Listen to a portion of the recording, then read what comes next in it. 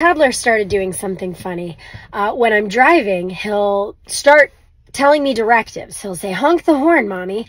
And if we're not around any other cars and it's safe to do so, I'll give like a little honk, give the kid a thrill, you know. Or he'll say, speed up, mommy.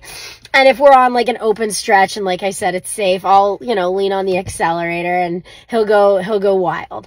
But today we were at a four-way intersection at a four-way stoplight. And I'm stopped at a red. And he starts saying, go, go, go, mommy, go.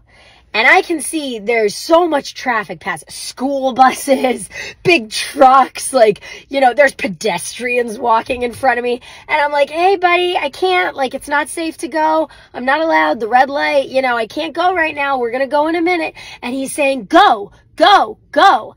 And it got me thinking how often we all do that with God. How often am I in the back seat shouting, go, go, go, I want you to go. And God is looking at what's going on and he's like, man, it is not the right time. And you can't see what I see, but there's an 18-wheeler. Is there an 18-wheeler? Or is it like 16, 14? I don't know. We're going to pretend there's an 18-wheeler.